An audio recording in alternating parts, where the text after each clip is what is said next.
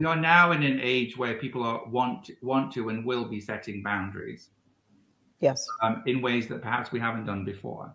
But it is a skill, right? It is a skill to do that. And I think that you do actually have to treat people how to teach people how to treat you, right? Don't assume that they know, or assume that they're bad if they don't know, right? You do have that responsibility for setting boundaries just as part of being in relationship really with everyone, which I guess kind of goes back to your point.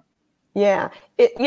Listen, a really aware manager or leader can kick off the conversation by expressing they don't have to say it as boundaries, but, for us to work well together, I'd like to share some things that I will need, and I'm happy to share why.